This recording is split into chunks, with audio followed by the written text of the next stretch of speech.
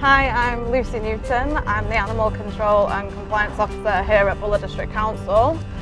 I've come to Westport as sort of a step in the career ladder for me. I started off in the North Island working on a dairy farm for a season. I decided I liked New Zealand that much that I would look for a job more specific to my degree. So I ended up applying for this job and it happened to be in Westport. Coming from the UK, it's a lot nicer, there's a lot more colours. The sea is warm for one, which is a bonus. Everything's a lot calmer. There's not as much traffic on the road, you don't see as much litter, it's a really clean place. Everyone appreciates the outdoors a lot more.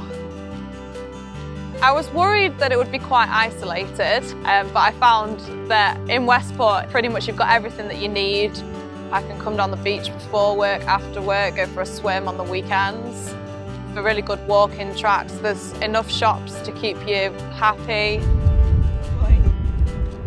The people here especially are really laid back and friendly. People will always go out their way to help you, and there's also a lot of clubs that you can join. There's also a club for newcomers to Westport as well.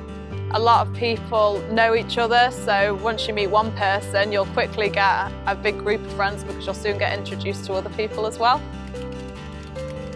Moving here has been really good. It's given me the next step in my career, and also it's opened a lot of doors for me in terms of things I never got to do before.